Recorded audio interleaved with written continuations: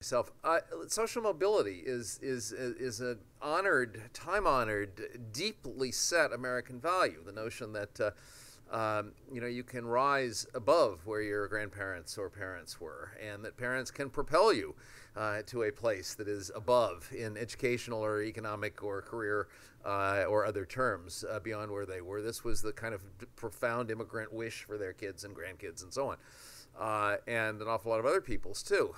Is your book essentially saying that social mobility is now gone, or rare, or much harder, or less likely? That's that's a it's the best of times, it's the worst of times answer. It's the best of times in the following sense: if you are a really smart kid in a backwater town in Mississippi, I don't care if you're white or black, this has never been a better time for you. It's never been easier for you to, no matter how poor your family is, to get a full ride to a really good college if you've got a lot of talent. We've gotten really, really good at identifying talent wherever it is, and I'm delighted about that.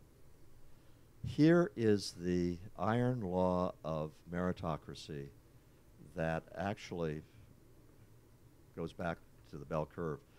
I'm getting embarrassed about all the things that I plagiarized from the bell curve and coming apart. One But one's since, allowed to but, plagiarize from oneself, usually. since they didn't read the bell curve, there was no danger in putting right. this stuff back in this book too. Look, the better the meritocracy, the faster social mobility will decline. Say it again. The better the meritocracy, the more efficiently you identify and reward talent, the faster that social mobility will decline over time. And the reason that that happens is because of the correlation between parents and children that I mentioned earlier, and the increasing homogamy, whereby you have the successful marry the successful, and a lot of times the unsuccessful marrying the unsuccessful.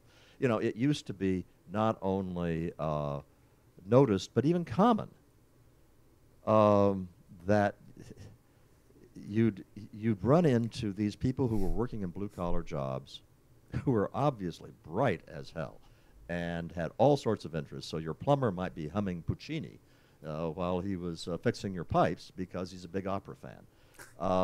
There was just talent in the United States as of 1900, let's say, was extremely democratic. You had no sense in which the high IQ people were in one part of town and the way you do now. Now, I don't want to exaggerate. It is not the case that all the smartest people are going to elite colleges and are successful. By no means. But if you want to say, has the pool changed? Yeah, it has.